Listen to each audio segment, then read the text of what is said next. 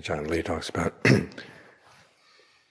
the skill, or the meditative skill, of being able to talk to beings on different levels. He doesn't say as much that this is what he would do himself, but you get the sense that he has some practical experience. One of the questions is, if you're going to talk to animals, what do you talk about? He says basically you ask them, how are you eating? Are you eating your full? Is it easy to find what you want to eat? All beings, from the lowest levels to the highest, are concerned with feeding. That's how we define ourselves. The Buddha said, when you recollect your past lives, that's one of the things you recollect, is what you ate at different levels of being. Which is why it's interesting that Dharma practice starts with giving, which is the opposite of feeding. You have something in your possession, this part of the world that you can lay claim to, and yet you don't feed on it, you give it to somebody else. This can be a material object, it can be your time, it can be your knowledge. And that's a really good way of defining yourself as a practitioner, someone who gives. The opposite of someone who's feeding all the time. Of course you're feeding on a higher level. You're feeding the mind with good intentions, more skillful intentions. But the kind of intentions where you can feed and other people can feed too. In other words, they're feeding off of your gift, whereas you're feeding off the fact that you gave the gift. You have the state of mind that's generous. This is how we live together in the world, why human interaction is worthwhile.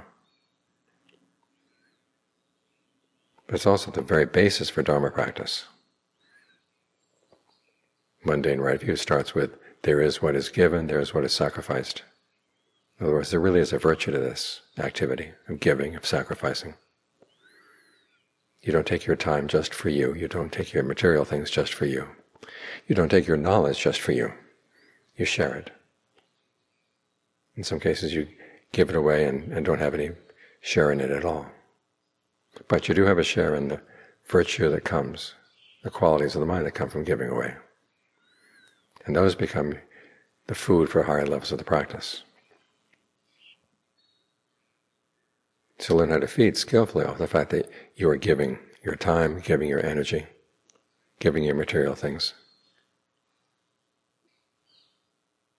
Because when we feed together like this, that's when we could live together. And the practice as a whole gains energy. The lessons you learn from generosity are going to be useful as you work on the precepts, work on the meditation. After all, the precepts, as the Buddha said, are a gift. And with the meditation, there are a lot of things you've got to give up. You could be sitting here thinking about all kinds of things, entertaining yourself with different thoughts. But you say, no, I'm going to give those up for the time being. I'm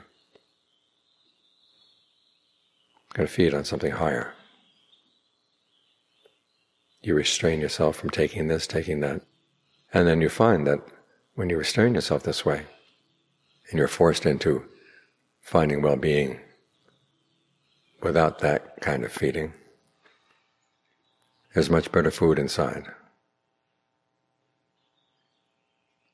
So you think of that time when Ajahn Suwat said, in response to a question about why doesn't Buddhism have a God, he said, if there were a God who could ordain that if I take a mouthful of food, everybody else gets full, he said, I bow down to that God.